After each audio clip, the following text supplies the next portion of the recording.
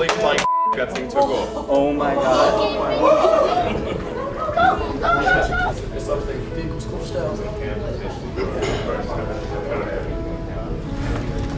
All systems currently green. Falcon Heavy is configured for flight. T-minus 15, stand by for terminal count. Alright guys, final. 10, 9, 8, 6, 5, 4, 2, 1.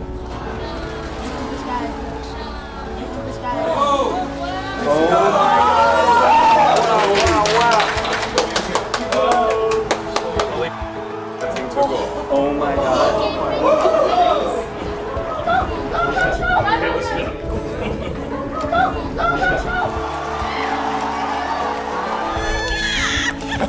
Do you see them both light up? Inside shutdown. Inside boosters.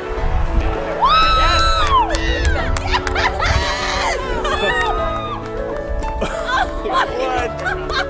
Look at that. That's unreal.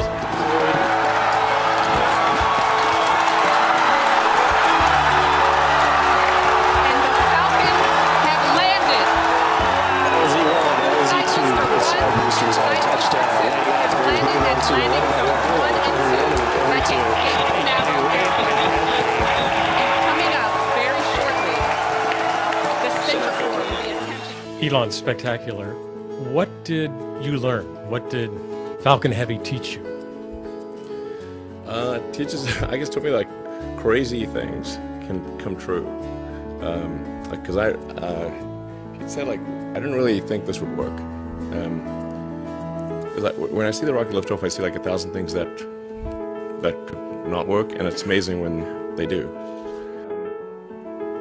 I think certainly being focused on something that you're confident will have high value to someone else, and just being really rigorous in making that assessment, because people tend to, a natural human tendency is wishful thinking.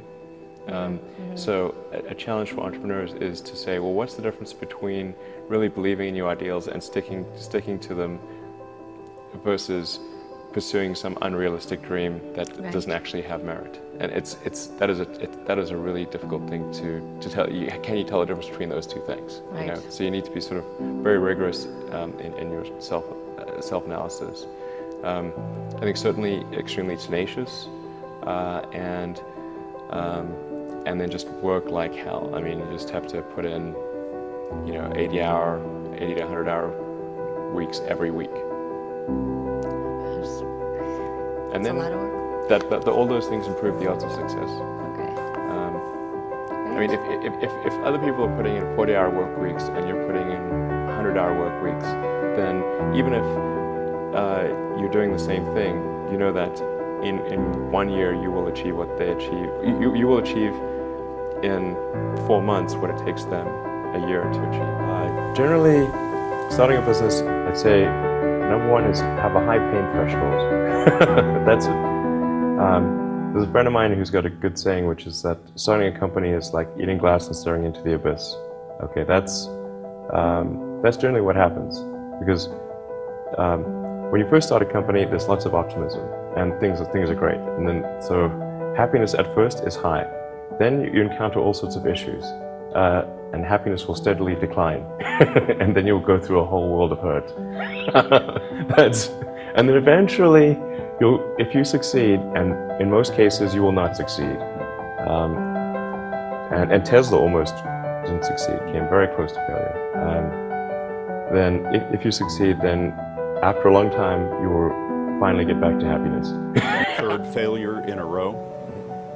Did you think, I need to pack this in? Never.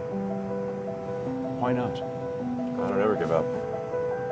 I mean, I'd have to be dead or completely incapacitated. 8 weeks later, Musk bet the company on another flight. We have liftoff. And this time around, everything worked. Perfect.